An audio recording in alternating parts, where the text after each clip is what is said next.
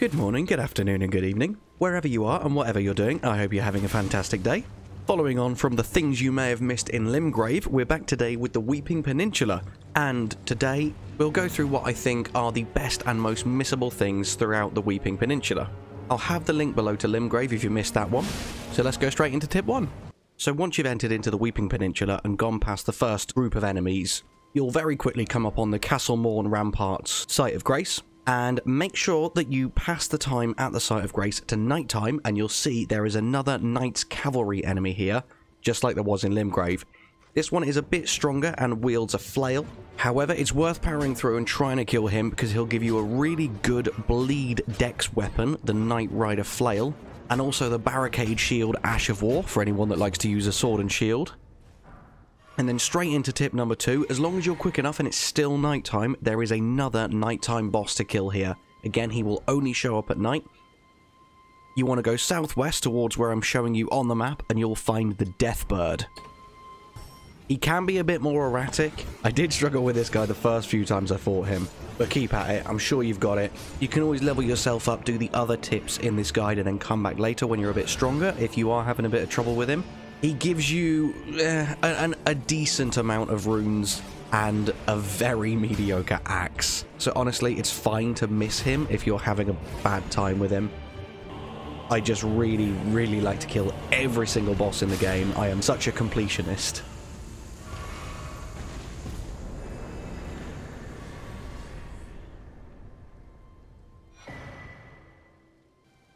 Now, for tip number 3, you want to go back to the Castle Morn Rampart Site of Grace we rested at before, and head directly east, and you'll see a spirit stream that you can jump up.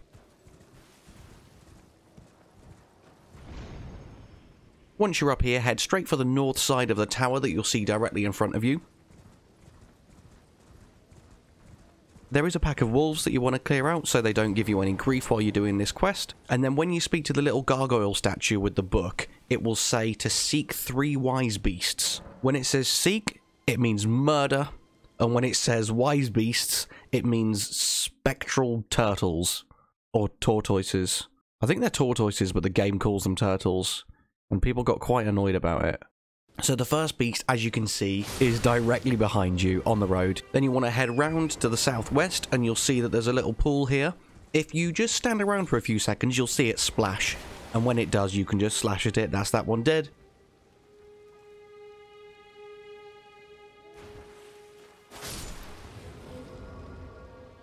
Then it does take me a little time to find this last one. It's in one of the bushes, and it takes me a while before I see it. But you can see it just there, on your left-hand side, by the stairs leading up to the tower as you're facing it. Jump off and get that one dead, and the seal will be open. And then when you make your way to the top of the tower, that will reward you with a memory stone. Memory stones are fantastic for anyone who's using spells, because the more memory stones you have, the more spells you can attune. Tip 4 is for a fairly hidden stone sword key. If you head directly north from the tower we just at, you'll see the Beside the Crater-Pocked Glade Site of Grace, fittingly named after the crater that it is beside. There's a few enemies there, and they summon another one of them vampire dudes. I was going to make that a tip because I assumed he was going to drop something really cool. He doesn't. He's very boring. So instead, head further north to where you see me on the map here, and there is a stone sword key on the dead dude in the chair. And then once you've done that, our next tip is pretty much directly beneath us. There's a hidden cave, so you want to just head back south again until the cliff is shallow enough that you can jump off without doing too much damage to yourself, and then swing back round to the north and go underneath to the cave, and I will meet you there for the next tip. So almost straight away after doing the first couple of hallways, you'll be faced with this. And essentially what you want to do is run onto this platform and it will start to lift up. It's not just a floor, it's actually a moving platform. Sprint to the left hand side and you can grab a Grave Violet. Then what you want to do as the platform's lowering back down again, run back where you just were and get back in that hallway. Now the platform will start going back up again, and you can use this opportunity to jump below it, and that's where the majority of this cave is below this moving floor. In the next room is loads of these zombie dudes, and they perpetually respawn. So you basically just want to grab all the items, beeline through them, and make for the ladder at the other end of this room. There's no harm grinding a few of them if you want. They're very easy to kill, but they barely give you any souls either, so honestly, it's really not worth it. Just grab the items and get gone.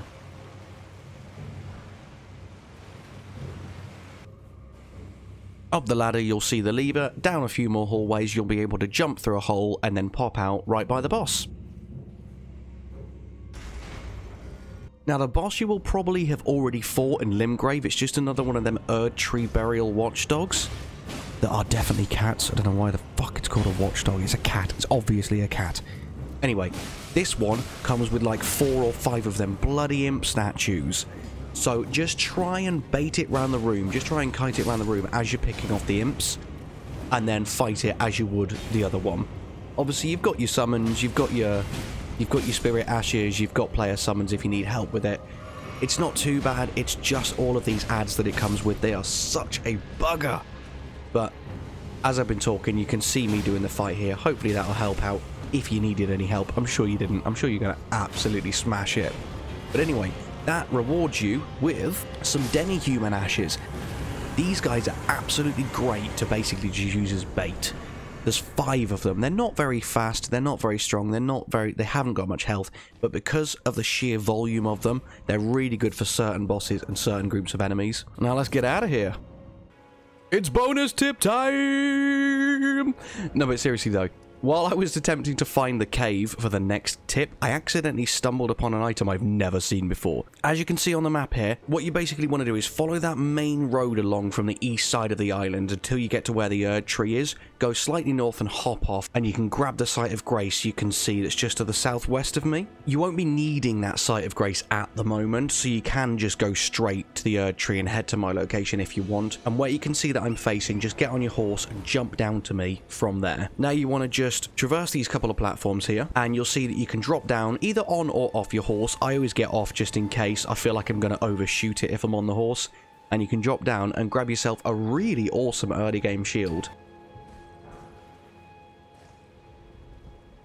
As you can see, it's got 100% physical damage resist, and any shield worth its salt has 100% physical damage resist. Unless it is your only option, sell any shield that doesn't have 100% physical. What's the point? And the rest of its stats, for a lightweight medium shield, it's pretty damn good, so you're welcome. Right, now we've done that, we will actually move on to the tip I wanted to show you before. Okay, so for tip number 6, head back up the mountain again towards the north of the Erdtree. I will show you the map in just a second. Unfortunately, it doesn't let you open your map when enemies are near. I don't understand why. It's your fault if you die, right? This is supposed to be a game that doesn't hold your hand, so surely they should let you open the map and then just suffer the consequences, right? Right, now that you can see where I am on the map, I'm facing a couple of pillars against a rock face. What you want to do is run towards the right-hand side pillar, and you'll see there's a secret hidden door behind the back of it. That is the tomb we're aiming for. This is one of my favourite tombs in the game, honestly. It contains an awesome, awesome item when you kill the boss here. There's not really any confusing mechanics to call out in this dungeon. Just clear it out, kill all the skeletons, grab the items, get to the end and pull the lever as usual, and then be prepared to face the Cemetery Shade, which is one of the easiest bosses in the game if you're willing to use summons. However, if you're trying to do it by yourself, he is an absolute bitch. He's rapid, he goes invisible, he stuns you, he grabs you, he's just, oh my god. He's got no health. You can one-shot him with certain attacks very easily. But because I'm trying to do this without Spirit Ashes, I really struggled. Anyway, when you kill him, you will be rewarded with Lutel the Headless, which is probably going to be your first special summon. This guy is an absolute beast. He requires a lot of FP, so if you're not going for a magic build, you might not be able to afford to summon him yet. So you want to probably pump a few points into Mind, but once you kill Godric, his Great Rune should give you enough FP to be able to use Lutel the Headless. There's 3 main reasons Lutel is so fantastic. First is his tankiness, second is his damage, and third is his mobility. He's got it all in one. He's crazy tanky with a massive great shield, and a huge health pool. He's got that huge spear that means he can hit most enemies without them being able to hit back. And what's more is he can go invisible and teleport. So even his slow movement speed doesn't slow him down, because in the blink of an eye, he's right behind the enemy again. I used him for most of the game until I got the really OP summons at the end of the game. But yeah, honestly guys, he's so good. This next one is a tip for all of you faith builds out there. This is an amazing spell if you are going faith, especially for big bosses or for PvP. It's called the Flame of Frenzy, and you will find it here in the Ailing Village. So as I've just shown you, you want to go back to that first site of grace that we were using for the first few tips, head west, and then go up the hill into the Ailing Village. As you're going through, you will see the Kalu Baptismal Church towards the southeast of the village. And here you will find the spell I've just been talking about, and also a sacred tear so you can level up your flasks a bit more. Just be careful of all the enemies around here, because they will stack madness on you, which can insta-kill you depending on how much health you've got. Right, we're on to the final 3 tips for this area. Next, you want to teleport back to that Tombs Ward site of grace that we unlocked earlier, and head right down to the southwest where you see that pile of what appear to be shacks on the map. On the way, you'll encounter a walking mausoleum. We'll cover what these things do properly in a later video. However, if you want to know how to take it down, you essentially have to clear out roughly 60% of the crust and rocks that have built up around its feet. So you'll see I'm chopping at it a bit as I'm going past there. When you chop enough of them, it flops down and then you can enter inside, if you wondered how they worked. Now, when we get to the isolated merchant, the main reason we wanted to come here is the lantern. I believe this is the earliest point in the game where you can get a lantern, and a lantern, as it says there, attached to your waist to illuminate surroundings. This means you can now explore caves without having to use one of your weapon slots for a torch. You can just clip it on your belt and you can dual wield, you can two-hand, you've got your hands free again. It's incredible. It doesn't give you as much light as the torch, but in most circumstances it's enough. Also, as you saw, there's a few stone sword keys there that you can grab. Fairly cheap ones as well. I think the one from Patches is like 5 or 6k. So 2,000 per key, that's amazing. Grab them as well. Another thing about these merchants is you can actually kill them and they will drop their bell bearing. And if you didn't know, you can give the bell bearings to the Twin Maiden husks in Round Table Hold. And that basically just gives the shopkeeper's inventory to them. So if you go around the world killing all of these traveling merchants, you can then just have a one-stop shop for all of their gear in Round Table Hold. I don't do that because the sin mechanic is back from other Dark Souls games, and it is a sin to kill them, and then you have to request absolution, and to do that you need a certain item. So I don't advise killing them, but I know a lot of people do. That being said, I haven't seen how the sin mechanic does actually negatively impact your game anywhere yet, so I imagine the repercussions for killing these guys and taking their bell bearings isn't too bad anyway. But, I don't know, I just feel bad doing it. I feel mean, so I leave them where they are. The second last tip for this video is the big old Tower of Return you see on the southeast coast there. As we head over to it, you'll see there's a lot of enemies, including a big bad knight on a horse. So there's gotta be some awesome loot at the top of this tower, right? Nope, it's a trap. But it's okay. It's one of the more forgiving traps in the game. There is a site of grace pretty much as soon as you exit out of the trap. There's a humongous giant you can go and try and tackle as well. He's very slow, he's very easy to dodge, just like all the other stone giants in the game. But he's got something absurd like 20,000 health, and he packs a punch. He can easily one-shot someone at the recommended level for Weeping Peninsula, so it's probably worth leaving him now, just stealing the loot and getting out of there. If you're interested, the loot is a Blessed Dew Talisman, which slowly regenerates health, and my god does it mean slowly. It gives you like 1 health every couple of seconds. It's just not worth it. So all in all, this whole area, pretty pointless, but kind of cool that it gives you a glimpse of one of the last areas in the game this early on, so I thought I'd stick it in for that reason.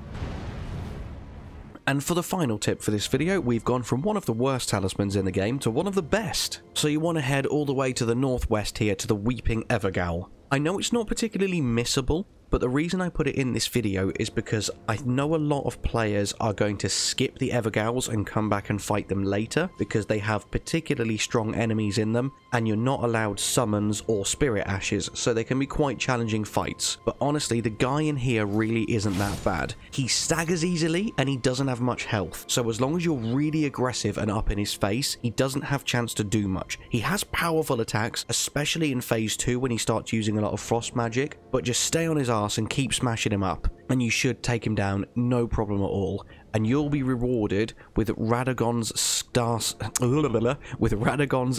Seal. Now, as you can see here, it gives you +3 to Vigor, Endurance, Strength, and Dexterity, which is going to give you a HP boost, a Stamina boost, an Equip Load boost, and will increase the damage of any Strength or Dex weapons you're using, as well as probably helping you to hit the requirements for other weapons that you weren't previously able to wield without this seal. It also only increases the damage you take by something quite minor, like 5 or 10%. And in a game like Elden Ring, where most bosses late game will kill you in 2 hits anyway, an extra 10% to the damage you take isn't really that much. So personally, for the stat boost you get, I honestly think it's worth running this for the majority of the game. And there you go, that's it for this one. And just really quickly, I wanted to say thank you so much to everyone that's here right now. The reception for the first video of this series has been phenomenal, and I'm so happy. I'm really bad at plugging myself, I always feel really cringe, so I'll leave it to the last few seconds of the video. So please like and subscribe and do all that YouTubey thing stuff. Thank you.